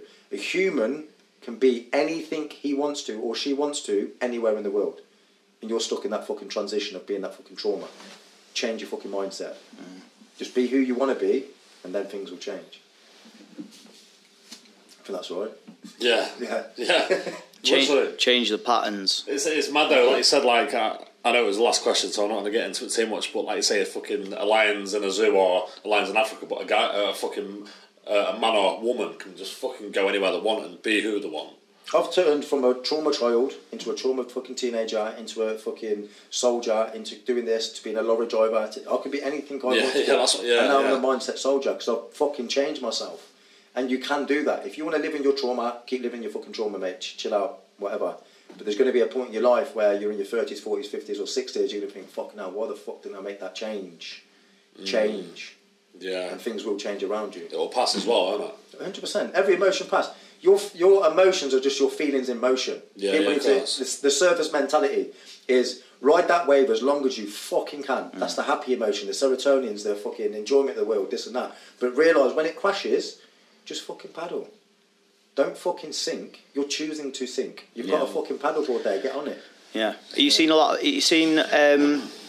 way Jim Carrey is now? Yeah. So he said something that stuck with me, and he said that depression, or you're depressed because he uses the word deep rest. So he's saying that you're a character that he said this is what he went through because of all the characters he played and the person he became. He said that you are in depression, or you feel depressed because you're being a person that you feel like everyone else wants you to be, and you've got a mask on and you're not being the person that you should be and the person you are. So he says it's a small way or a big way. It's your mind and your body telling you that you need deep rest, and your mind needs deep rest from the character that you're trying to play. And that's what he says, and that stuck with me since I've heard it. Yeah, I've listened to it a few times. Yeah. And that stuck with me. But I'm gonna leave that there, and I'm gonna let you finish off. Right, mine's more of a light-hearted one, to be fair, mate. I think you can tell a lot about someone with this question as well. So, mate, you sat at a dinner table, mate, in any destination you want, fucking top of Mount Everest with a fucking ice table, some mad shit. You don't have to tell me what you want. Any fucking meal, mate, but you'll have 3 guests. Three guests, live or dead, no family members, but there's a little tweak with it. They have to, if you ask them a question, they have to tell you 100% the truth. Fucking hell, this is a big question, bro. Jesus Christ. Mate, three people. It takes people quite a while usually. Mate, I can just bat them out. I can think of fucking loads. But three people. Like, for example, I used Genghis Khan, Michael Jackson, so on. Do you know what I mean? So it can be anyone from any point in time. Yeah. Donald Trump. Yeah. Be one of them. I think he's fucking extraordinary. Like, what he's achieved and where he's come from and his views on the world are fucking amazing. Arnold Schwarzenegger. Because I always grew up with him. My mum told me he was going to be my dad, and I believed that for fucking years. Do you know what I mean? But just growing up with him, not knowing who he was just a hero to me through these different characters, then learning more about him and what he's just fucking mad. What he's done. Third person. Anyone. Let me think.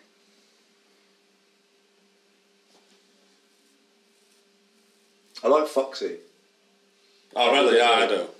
I think it's just amazing what he's been through. Like him, Ant Middleton, and obviously the other guys on there, Ollie.